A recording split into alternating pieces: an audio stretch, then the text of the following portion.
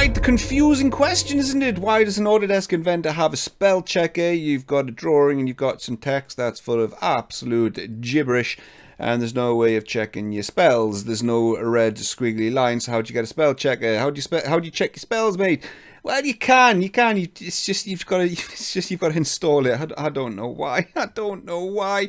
But you've got to shut down Inventor, mate, and you've got to go over to this directory here, or see users public documents Autodesk Inventor 2000 and whatever version you've got, SDK, double click user tools, and then you click next. It just that doesn't matter. Next, and then it installs these user tools. They're like the Inventor Express tools, mate. I've already done a video on them.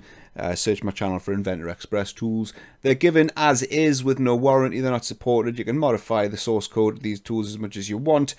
But there's a spell checker in them. I don't know why. I really don't know why. But once you open up your drawing, you've now got access to a spell checker. It's like, I've got nothing. Honestly, I've got nothing. But then you've got this new add-ins panel thing on the ribbon bar here, where you've got check spelling, and you've got to click that, and then you click your text, and what you'll then find is the spell checker itself can delay, it can pop up in the background, it might not appear at all. It's one of those unsupported as-is tools, but there you go, there's your spell checker. So there is a good reason why the spell checker is not in Inventor by default and you have to go install it. I don't know what that reason is, mate.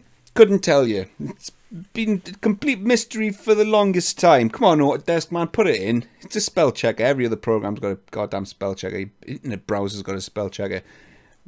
Just do it. You've got this thing called the JDI, just do it initiative. Just do it, man. Put it in. Crying out loud. Anyway, there you go. That's how you put your spell checker in Autodesk Inventor. I'll see you in the next one.